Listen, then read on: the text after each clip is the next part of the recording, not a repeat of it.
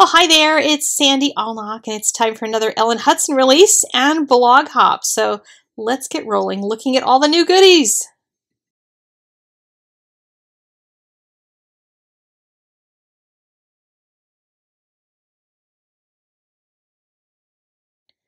I once again made cards with all the new stamp sets, and this one has all these little outfits that you can put onto all the leading ladies. So if you're a collector of the leading ladies, I did mine and then cut each one of them into little squares, watercolored just the background, and it made for a really fun card with a bunch of people on it. But you can combine these with a whole bunch of the other stamp sets, even stamp sets that are not Ellen Hudson ones. Shh, don't anybody tell her I said that.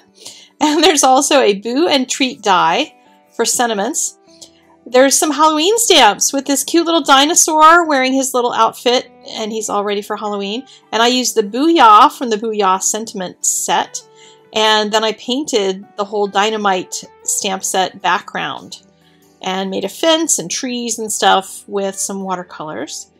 And I did all watercolor this month because last time I did all Copic, so I had people asking if I would do watercolor this time. So next up, I tried something really different. I painted in black and white and made it a really old-fashioned Christmas with this cool jar, and it has tons of different candies that you can put in it. So much fun for somebody with a sweet tooth like me. And next up, and of course everything has dies to go with it, next up is the little Dynamite Christmas dinosaurs. And you can use these year-round, even though they have stuff for Christmas like trees and ornaments, but you can use them for other things too. And I combined them with that little wagon from last month's release that everybody loved so much, so that my little dinosaur could drag around a wagon. And I spritzed everything after I got done watercoloring it. I just kind of threw some white paint across it and just kind of flicked it so that it would look like snow. Kind of put it on my brush, hit it on my finger, and sort of tapped it so that it would flick all over the place. Let's see. Next up, we have this fall card with this giant Mondo leaf. And this one is actually going to be on Instagram TV later on today, I believe. So you can watch that on my Instagram channel if you want to see that. No audio voiceover, but you'll get to watch the painting of it. And of course, there's a die to go with it. And then we get down to the space cards. This constellation background is really fun. It's a stitched background, and I put little dots of gold pen on them to make little stars. And then inside, I also used a strip of this. It's really old shimmer paper. I don't even remember who it's by. I just had a sheet of it and decided to use it on that card. This is the card that I will be making today, and I used some Nuvo shimmer powders to make the background. I'll show you how I did that and how I painted the little rocket ship. And the rocket ship I stamped on here in gray, and then the planets I have stamped in black, so I'm going to leave the planets showing, but I want to know where my rocket ship's going to be so I can do some things around it. This is watercolor paper. I've attached it with just a little bit of adhesive onto my Craft Assistant, which is a 12 by 12 piece of metal. So if you want to hold things down with magnets of any kind, you can do that on this thing, but it's really helpful to clean things off. And I'm going to be using shimmer powders, and they're messy and they get everywhere, and this thing just washes off nice and clean. So I started by painting water across everything except for those 3 planets. And then I'm going to get out the Nuvo powders. And I did a video recently with the Nuvo powders and the Catherine Pooler new color burst. So I will link to that at the end of this. You can go see that. But these shimmer powders I really like. They have some shimmer throughout all of them, but I've noticed that I kind of throw mine into the drawer and then I end up with all this excess in the cap because these don't have a way to like not be capped off necessarily. I mean, they stay in the bottle, but as soon as I open them, my first shake is by tipping the cap out onto my project so I can use that color. So just warning for you if you throw things in a drawer in a messy way like I do. But I'm using 3 colors, Catherine Wheel, the, what is this? Atlantis is the blue one, and the gold one is Lunar Rocket. And then I wanted to start working on the background, which is going to be the Stormy Sky color, and I realized I better do my rocket ship fire first, so I stopped, put down some of the red and some of the gold, and then went back to throwing in the rest of the background color.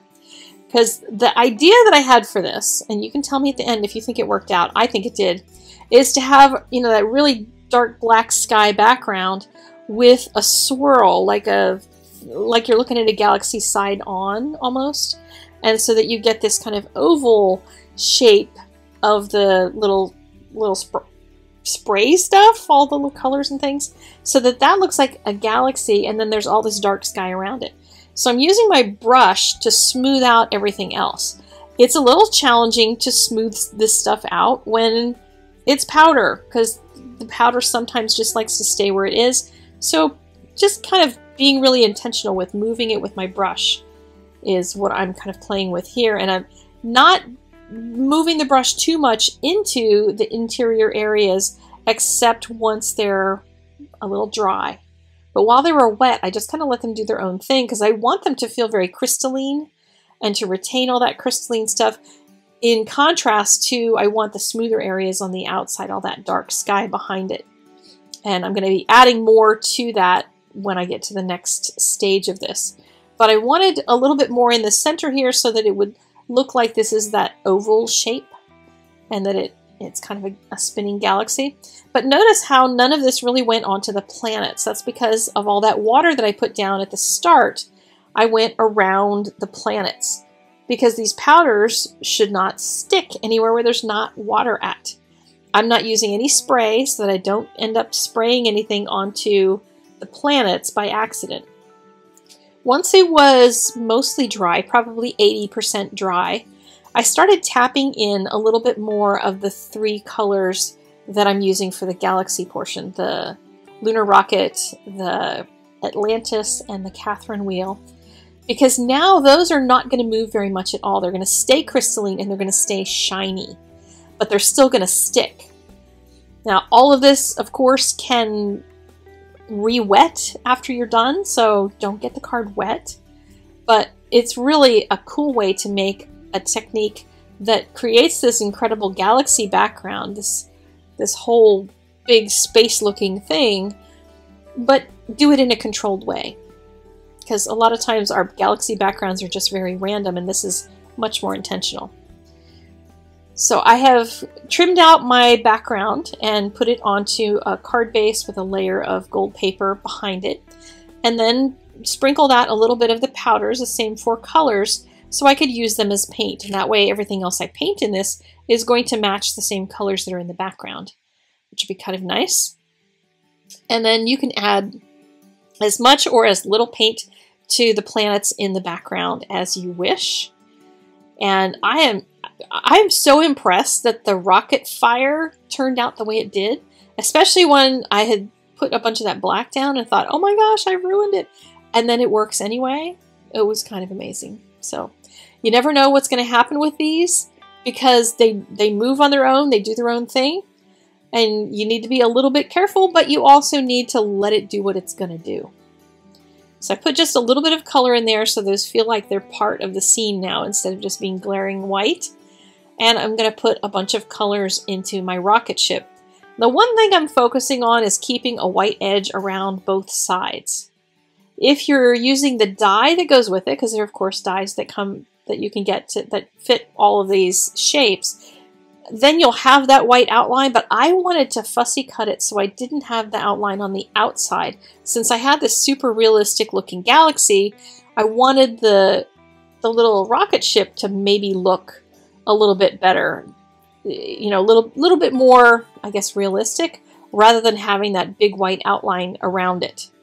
So, you know, there's me trying to overthink this, because we don't really have a rocket ship like this with an alien that is a realistic thing, because we don't know what kind of rocket ships that they fly in, do we? So I just mixed a couple of different colors on the rocket ship, the gold, the teal, and the dark black-ish color, and put a little bit of the red on the inside so it looks like he's got some glowing lights going on. And after I got it all done, I fussy cut it out and then adhered it on with some dimensional adhesive. Does that not look so cool? I just love this card. I think this was way too much fun. And it'll be great to send to somebody. Look at you take off. Like just that encouragement when somebody does something amazing. I love giving people that kind of encouragement. So there are my cards. Don't forget to go see on Instagram later on today the fall card. And there's still pictures of everything over on my blog. And of course, it's a blog hop, so you want to see what everybody else has made with some of these amazing products. So check it all out. Link in the doobly-doo, shopping links as well as blog stuff. And I will see you guys later on. Take care and have a wonderful, wonderful day. Bye-bye.